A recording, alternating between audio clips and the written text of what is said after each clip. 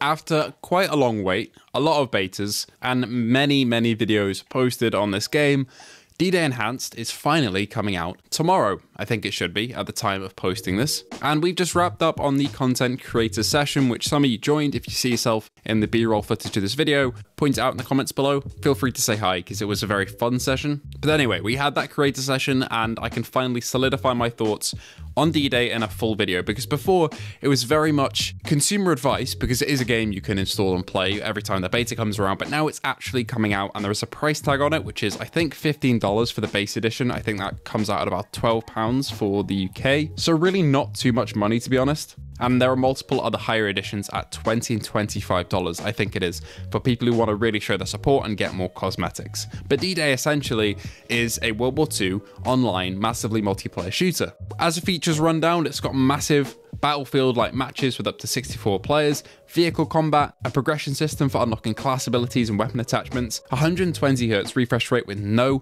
reprojection, also with the option in the settings to adjust that manually to whatever refresh rate you want, which I've actually never seen before, and that's a really cool feature.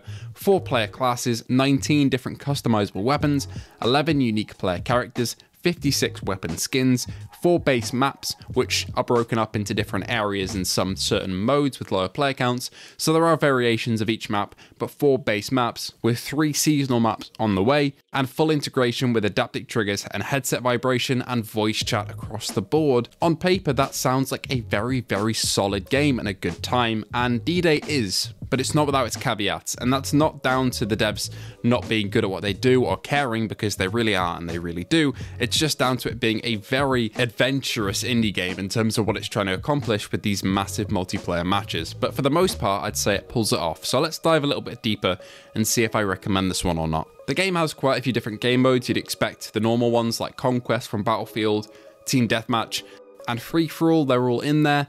I spoke to the devs during the session and they're also looking into adding maybe Capture the Flag into the game if they can, and they were also throwing about the idea of a Battle Royale mode, but that one really isn't set in stone at all. I wouldn't expect that. That's not a reason to go and purchase this game, but they were definitely looking into Capture the Flag in the future, which would be awesome. But as the game modes stand, they all function as they would on the flat screen, say in a Battlefield game.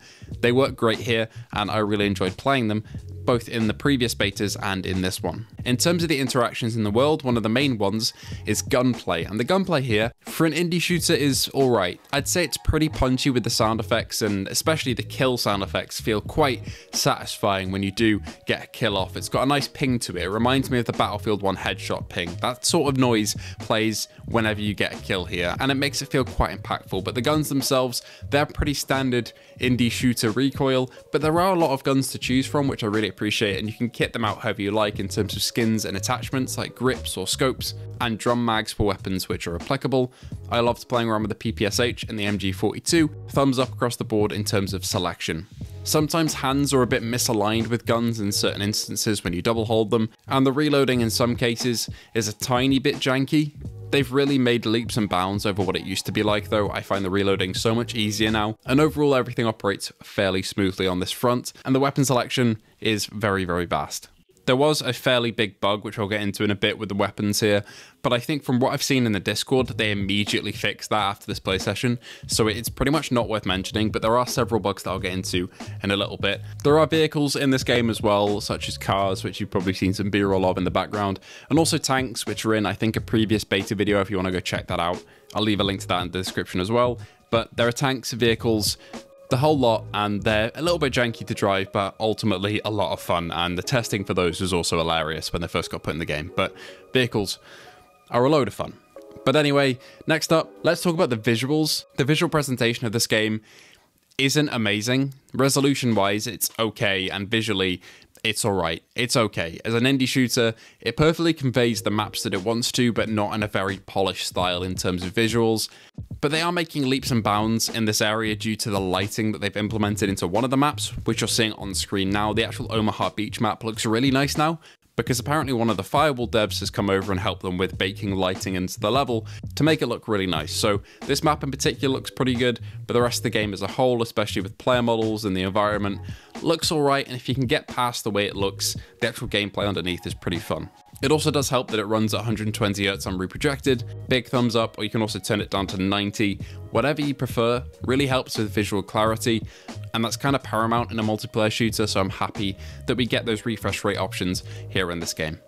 One of the main things here also is team play, and I think that comes across very well in some of the team modes, especially in Conquest, where you have to capture each objective.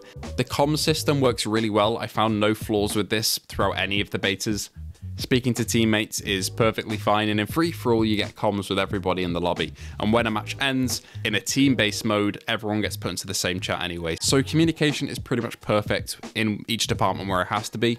And it can really make the Conquest matches feel pretty cinematic and really immersive when you're all having comms, telling each other where you're pushing, where enemies are. And there's also a ping function, which works really well at pinging enemies and revealing positions. And there's no other game really on PSVR2 where you can see a player count this high. 64 players is kind of mind-blowing, and this is the only game where you can experience it, I think, which is really, really cool. It's also worth mentioning that eye tracking is implemented here both for menus and I think for rendering. I'll have to double check about the rendering one, but definitely for menus you can use it to select, or you can use a normal pointer in your controller, whichever is your preferred. Accessibility-wise, they got lots of stuff covered here, which is awesome. Before we get on to my final thoughts about a couple bugs and whether they've been fixed or not and what their plans are to fix them, I want to talk about the nature of this game as an online game too, because as much as I really enjoy it, it relies on there being a player base. And the devs are actually doing a really good job of funneling all the players who are online into one lobby, so everything fills up really quickly. It won't have you spread across regions, I don't think, so whoever's on the game should be meeting each other on the battlefield, and there shouldn't really be population problems, but it is one of those games where the population, if it does fall, essentially you've got a game that is unplayable. But I think the PSVR 1 version did have a fairly alright player count, and I'm hoping the PSVR 2 version keeps that trend up too, because this is genuinely at its most fun when you've got a full lobby of people just having a really good time in this World War II shooter. So I'm hoping the lobbies are full throughout its entire lifetime, but it's one of those risks where if you're buying a game like this, there could be dead servers, but I really hope there aren't. It also helps that people who own this game on PS4 also get a free upgrade to the PSVR 2 version, which is really appreciated from the devs. These guys are so transparent. I'll leave a link to their Discord in the description below, because all this stuff gets talked about and reported on by the devs there, which fills me with confidence that they will keep updating this game, which is pretty much the best encouragement that you can get. But ultimately, yeah, it is a game that relies on that online component and having players. Otherwise, yeah, you're not going to have any lobbies to fill. And finally, let's talk a bit about bugs, because I did encounter some in this session.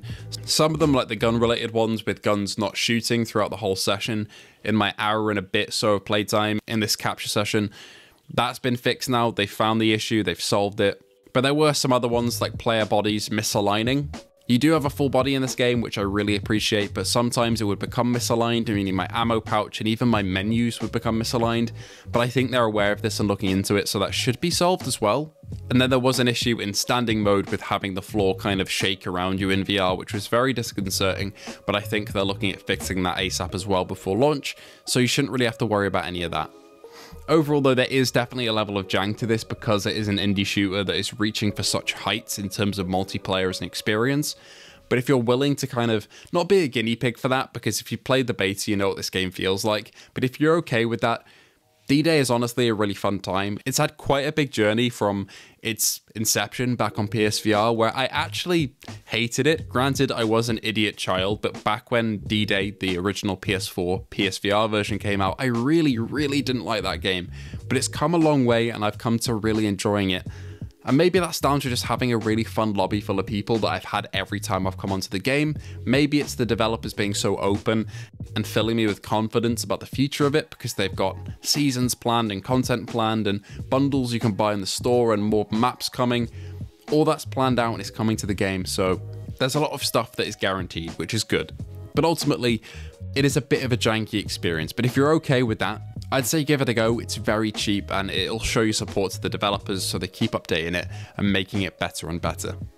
Anyway, I feel like I've rambled on long enough. Thank you all for watching. I hope you did enjoy. The game launches tomorrow if you're interested. And if you did enjoy, feel free to like and subscribe, and I hope to see you all in the next video.